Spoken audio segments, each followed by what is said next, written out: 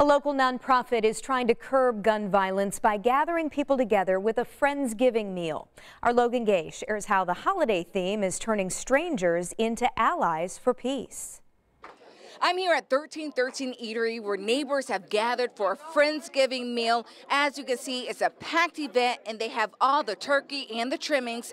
But organizers say this event is about more than ham and dressing. Thanksgiving is days away, but organizers with Fire Indy started the festivities early on the Northeast side for two reasons: peace and unity. One of our biggest mottos with Fire Indy is that there's no such thing as strangers, we're all family.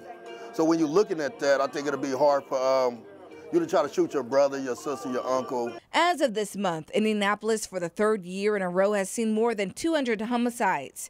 Joseph Reaves Jr.'s family has been impacted by the gun violence. He believes Indy needs more events like this to reach the community. And I think this is another activity to keep hope alive. So again, we're moving in the right direction. Now, we still have a long way to go because, you know, a lot of people, especially our young people, more so than ever before, need to have a voice to be heard. There's no one solution to decreasing the violence in and around Indianapolis.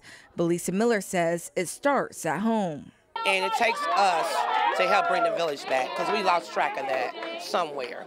Fire Indy says they try not to focus only on the numbers, but also on the opportunities to do better. But yeah, we all have a part. It's just not one person, one organization, one business. We all have a part. So everybody should get active and figure out what it is they can do to help our community. And Reeves says that's exactly what this is.